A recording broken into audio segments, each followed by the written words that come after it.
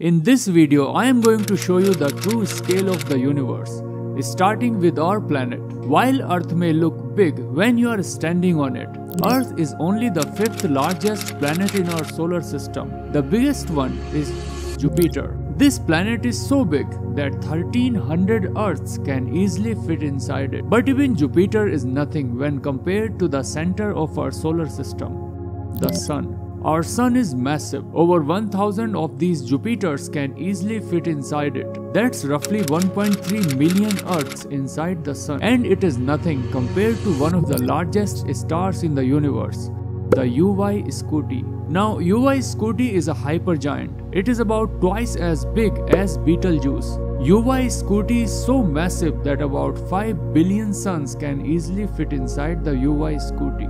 Now that things are getting bigger, we need to widen our scale. This is our Milky Way galaxy, and everything that I have mentioned so far lives inside this galaxy.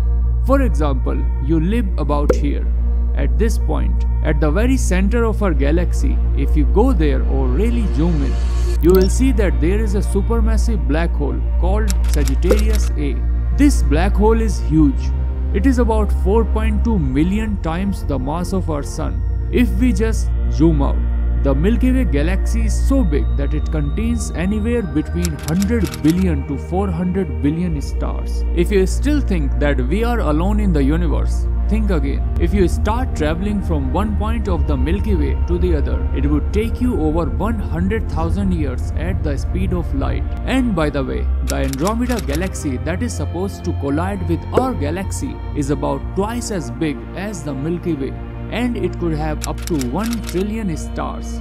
Just think about it. Now, we have only talked about 2 galaxies so far. If we once again zoom out and look at the entire universe, there could be more than 2 trillion galaxies in the entire universe, each galaxy containing trillions of stars.